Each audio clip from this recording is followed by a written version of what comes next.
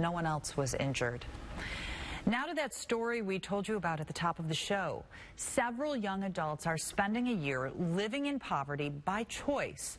They are the Vincentian Volunteers of Cincinnati. Our Lucy May and Emily Maxwell spoke with the volunteers to learn more about their mission. So often people think of poor people and just label them just as that.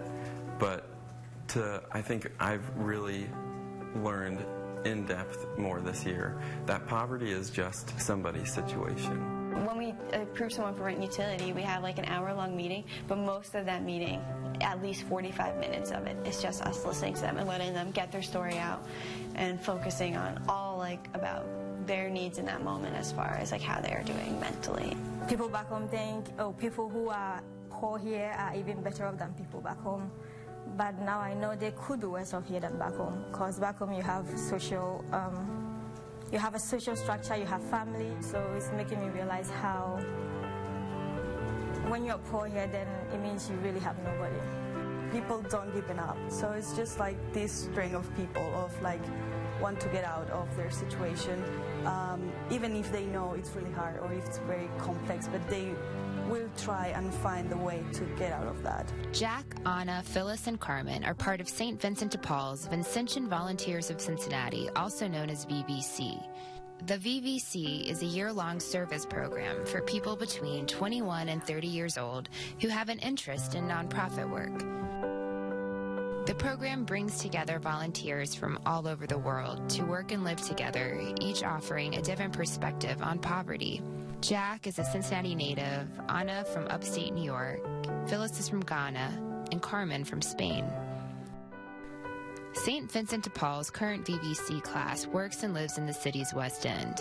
Their mission is to interact with their neighbors and to live like those they are serving. A really unique part of our aspects through the Vincentian Volunteers of Cincinnati is that we live in the West End alongside our neighbors. So this is our humble home that we live in. It's an old rectory.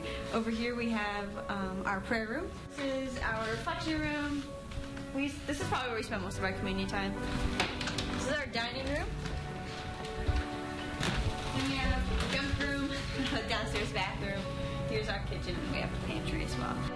While housing is provided, the VVCs live in poverty, being given limited resources through St. Vincent de Paul. For example, the U.S. citizens of the group apply for food stamps to help feed all 8 of the VVCs in the house. Pasta with broccoli or onions, some garlic. It was going to all be spaghetti pasta, but we didn't realize that the boxes weren't quite full, so now we're doing spaghetti pasta and macaroni. What is our food stamp count for one year? It's here. Yeah, see, everyone's just about out of money for food stamps for the rest of the month, which is rough. Now, halfway through the program, they say their experience thus far has been more than rewarding. There's so much mutuality there between people of privilege and people who are not privileged. And there's a great potential for relationship building there that can happen if people just come in contact with each other and just listen to each other. These people come in with what I would consider near to nothing, but to them they have everything. It's almost like they have no distractions, it's just them and God.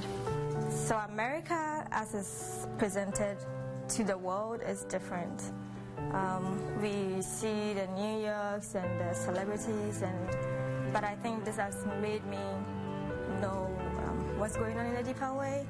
Because I know in every society there are poor people, but I didn't know the dynamics of the poverty as I know it now.